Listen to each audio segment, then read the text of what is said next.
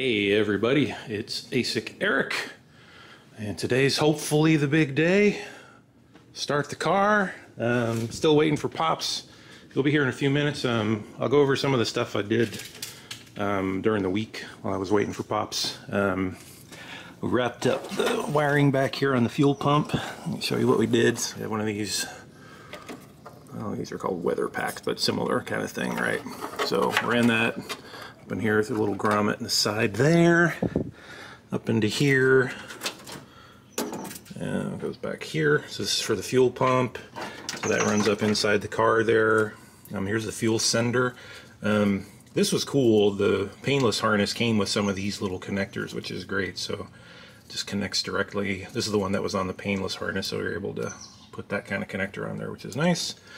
I'm not sure where the ground goes. I can't find my painless manual. I gotta dig it up. So I just stuck it right here for now, but ground goes here somewhere. Stuck the battery in the trunk. It's just sitting here for right now. Got these big kicker connectors on there. And then tested the fuel pump. Fuel pump works. Tested the starter. Starter works. What I did for that is the neutral safety switch is right here, and it goes directly to the starter on one side. So I just basically looked for which side of this had some resistance to ground, which was this side, and I just connected that straight to my little test jig here. This could, oh, it just fell out. It was not in there very tight, so I'm gonna fix that. This is not very beefy wire. This is only 18 gauge. Hopefully that's enough for the juice for the solenoid. It was okay for the little test, but I got to keep an eye on that, make sure that doesn't get hot. I'm going to find that again. I think it was the non-striped wire, but we'll go back and look. So tested these two guys. These are working. This box is working again. For this. Hey, it's Pops. We talked about in the last video that this thing wasn't working properly, and it was. There's two grounds at the very back of the harness that I just accidentally found when I was poking around in here recently. So right back here somewhere at the back. You can't see them, but they're right there. There they are. So those weren't connected. So that's fixed. Yeah, so I think all that's good to go. So we're ready to do some stuff here today. Good morning, sir. Good morning. Mr. Busch Gardens. One or two major milestones in our work. Cranking up the engine today, and the next one is driving that baby out fully stored. Exactly. Yeah. Are you stoked? Damn right. You even got to crank up your shirt on today. I got a shirt on today. Isn't that a prison shirt? Something. You fail. So, we made a checklist. There's a couple things scratched off there, as you can see. Test fuel pump, test starter. We got to do all the other stuff. So we'll go over this real quick, just to let you know what we're up to. So, get the wheels off the ground, so if we end up in gear or something, we don't drive off. Transmission in neutral. Check the engine manifold bolts, because I think those are loose. Then we got to make sure all the wiring is clear, because I know there's stuff still laying up against exhaust manifolds and things. Clean up the oil under the car, so we don't get a fire under there. That's it. I'm going home. Well, you get to stand around for most of this. Yeah, hey. We're going to connect our little what's it called? Mechanical oil pressure gauge. And then we'll spin the engine over, make sure we got oil pressure. Hopefully we see the oil come up to the rockers, and then we have extra oil to add in there. And then on the fuel system, I put this connector on here. I asked about this a couple weeks ago. Nobody commented on this, but this thing's, seems awful flimsy to me. So I got one of the ones that has the mechanical lock on it, so we're going to replace that. And then we're going to purge the fuel lines. So we'll put gas in the tank, and then what we're going to do is take the gas can and put the hose in it. Hopefully that'll fit inside the can there. And then run the fuel pump all the way through. So if there's anything in the lines, it'll end up in the gas can instead of in my injectors. And then after that, then we'll connect the fuel line up, pressurize it, make sure there's no leaks. Start. So that's a list. And if we think of anything else along the way, we'll add it to the list, but that should be it. So let's get busy. We haven't been filming much because just a bunch of tidying up and stuff, but we got the mechanical oil pressure line connected to the side of the block there, that oil pressure galley thing. I'll show you where that goes in a second here. Alright, so we brought that line here, kind of wrapped it around the suspension in here to keep it away from the exhaust manifolds and stuff. That goes into our little test box there so we can see the oil pressure from there. As a reminder, we don't have all the rest of the painless harness hooked up right now. We don't have the instrument cluster, so I can't measure the oil pressure any other way. So we just threw that guy in there. So how's our checklist doing? Everything's done now except for the adding fluids together. No, now we have to check the rockers for oil. Okay, so what we're going to do is we're going to crank the engine over now. It's got, I think, 5 quarts of oil in it, so there's oil on the bottom of the dipstick, but it's not in the right place yet. So we're going to look in the rockers here, crank the engine over, look in there, and hopefully see some oil coming up in there. Also watch the oil pressure gauge. Hopefully we see some oil pressure. And we'll do it a little bit at a time, start like 5 seconds at a time or something. The E-Rod manual says 10 seconds, crank, wait 30 seconds, 10 seconds, crank, etc. So we'll start at 5. We'll go from there, and then I'll show you, as Pops gets out of my way, on the wiring what we did. We still have a lot of cleanup work to do here, but we just kind of put some of these clamps on here to get these guys up and tidy. This big mess on top here, and then we made sure everything's clear back down in there. Everything's away from the manifolds. Got under the car, checked everything, it all looks good. So we're ready to do this, huh? Yes, we are. Okay. All right, we're gonna connect the battery. Hopefully nothing sparks too egregiously. Oh. The light come on? Can't see anything. Sure did. Oh, on the instrument panel. Yeah. Yeah. What are you doing? Took pictures. Okay, are we in neutral? Yes. Are you ready? Yeah.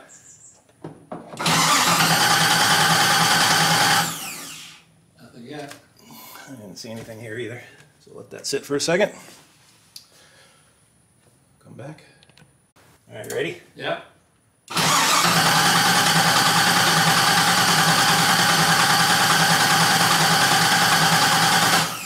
Sounds like metal to me.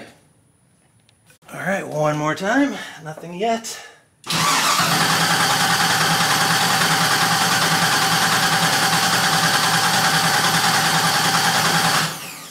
It's getting a bit concerning now.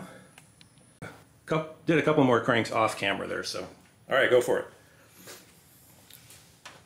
it. Wait, move your arm. You're blocking the camera here. There you go. Let's see if we get pressure this time.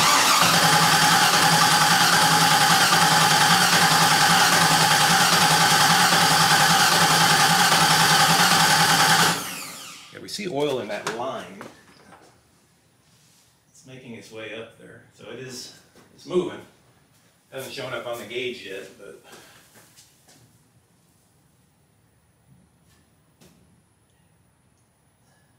Anything up here either.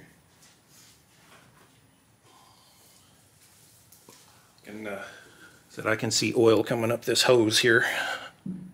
So there's definitely oil pressure, it's just not showing up on the gauge yet. Okay. Yep. Wait, did I turn this off? No, it's running. Okay, go for it. There you go. Yeah.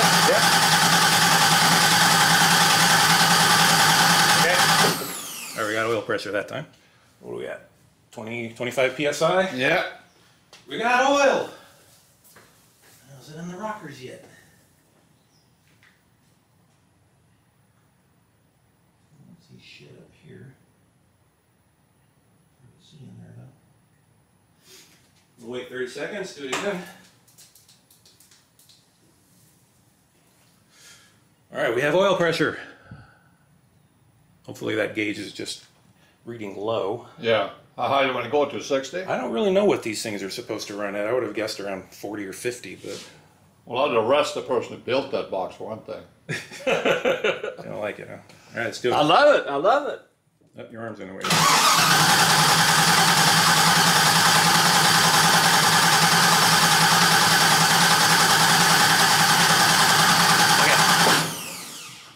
keeps moving. We're stopping it before, you know. So we're looking down in here and we're not really seeing any oil, but I can smell oil, and we definitely have oil pressure, so I think we're going to count that as good enough. Pop says we're seeing about 30 psi. He says it's still moving though, so these gauges move really slow, so that may be all we're going to see on there. But all right, we're ready to do the fuel system flush now. All right, this is a momentous occasion. Are you ready? Yeah. Do it.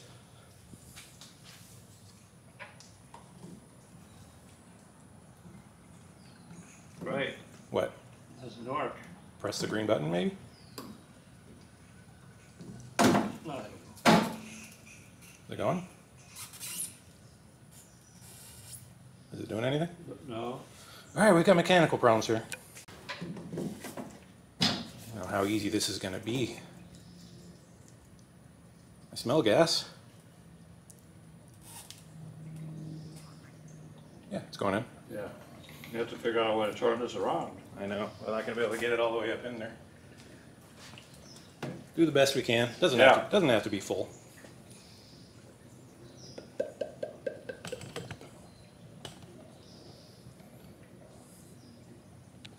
All right, so what we're going to attempt to do here is take the hose that would be going to the inlet there, put it back in the tank, and then Pops is going to turn on the fuel pump and hopefully pump any chunks or anything that are in the lines into the tank instead. Yeah? Okay. Okay. So now this time you're pressing the fuel button, not the start button. Correcto. And that one's a push on, push off. Yeah. Don't do it until I tell you. And if I yell, that means turn it off. Okay? Okay. Hit it. Just leave it on though. Yeah. Well, just tap it real quick. I just want to see what it does.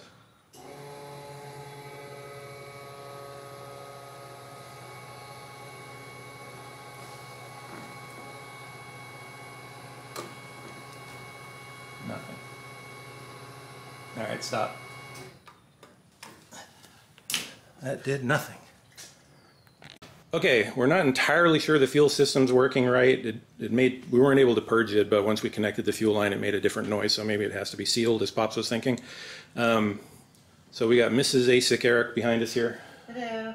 She's staying off camera, but we're going to push the button and see what happens. Pops is watching for leaks.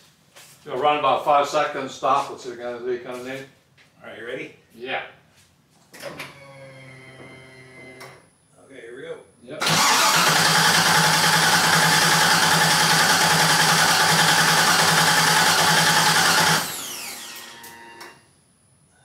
Let it cool down for a second. Yeah. Still falling like getting enough fuel. Not sure we're getting gas, so Oh, okay.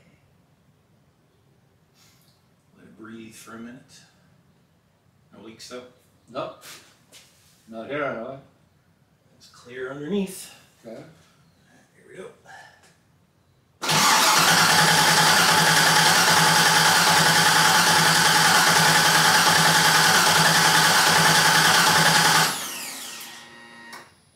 Nothing. Let me put the fuel pump on continue here. Okay. Where'd you go?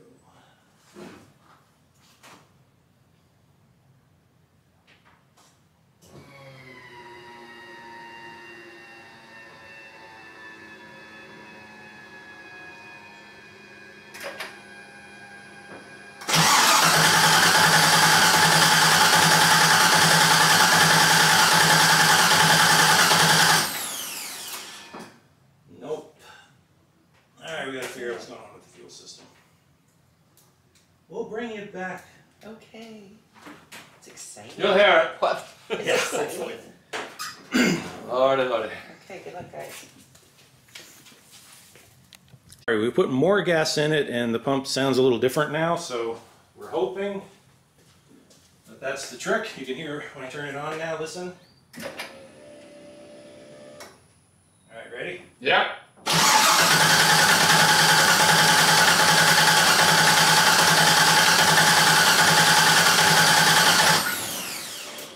Come on. Come on, guys. How you doing? Ah, that's sweet. Oh, that's mellow.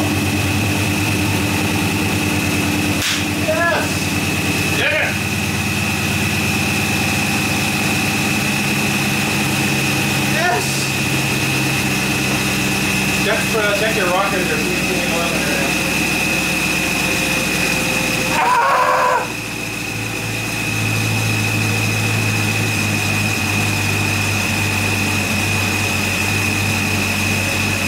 Anything? Not much, either. That oil pressure. I don't like that sound. It sounds a little weird, doesn't it? Yeah. Little whistle sound. Yeah.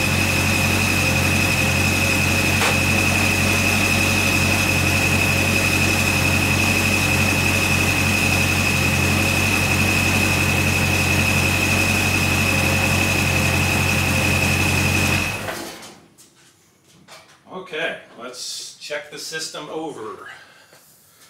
Smells a little stinky. All right, so just pulled up the codes on it, and the only code I see is position, crankshaft position system variation not learned. That's one of the things they say when you buy the engine. You have to take it into the dealer to get them to do that.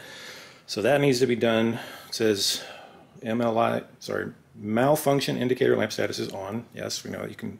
Maybe you can see the light over there in the little box. The little red light's on. But that's it. I don't see anything else. So we put an extra quart of oil in it, topped off the coolant. Thank you. And is it ready to try it again? Yeah. Don't get enough of this. So I'll let what you guys think. Pops and I are a little concerned about that kind of high-pitched whine that we hear. Hopefully that's nothing. Never, like I said, we don't have anything to compare it to. We've never run this thing before, but I don't really like that little whiny sound it makes. Okay, ready? Yeah.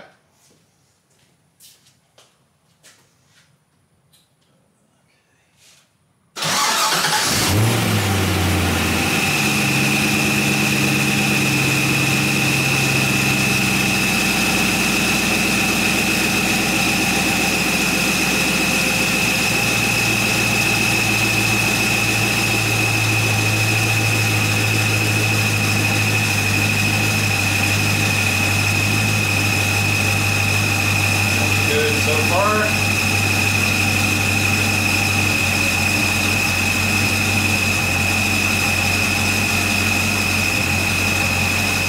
The real question is, that still works. Oh, and we got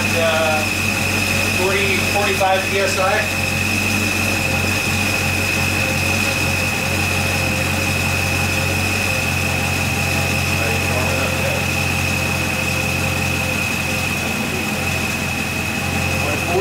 That exhaust is getting out at least.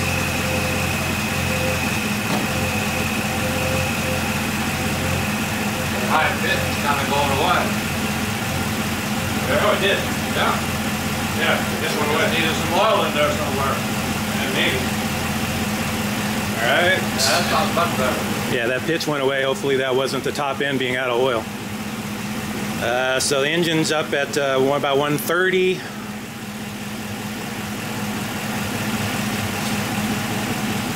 Fan should kick on at some point too.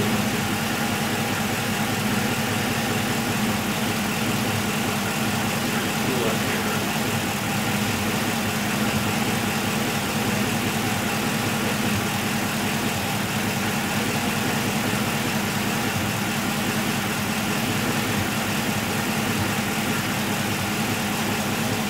Man, that is quiet.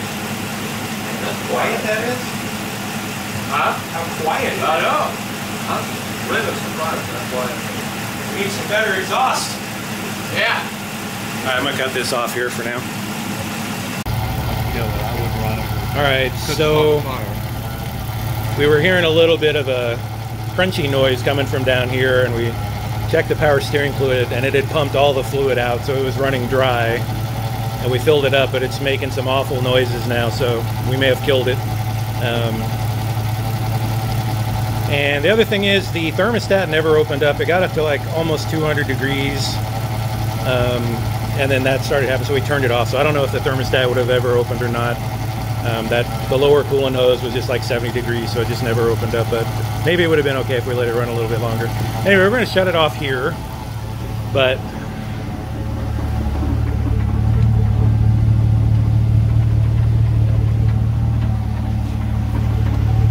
get a sound of the exhaust back here. It's rattling around back there, but anywho, that's it.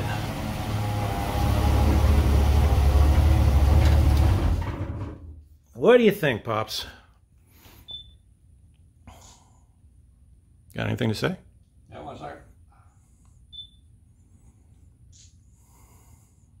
I think we did an outstanding job. That's it?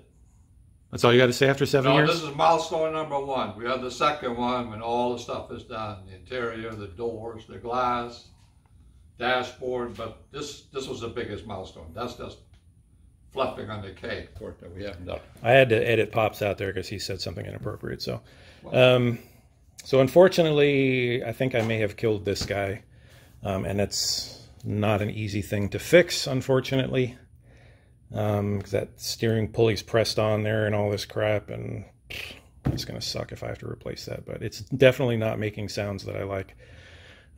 Anyway, that's going to do it. We're both happy. Pops is happy. I'm happy. And a comment on your thermostat ever opening up. Yeah. And what everybody thinks. I would have thought it would have opened at 180. But, you know, we're measuring 180 on the temp sensor here, and who knows what it is actually on the thermostat.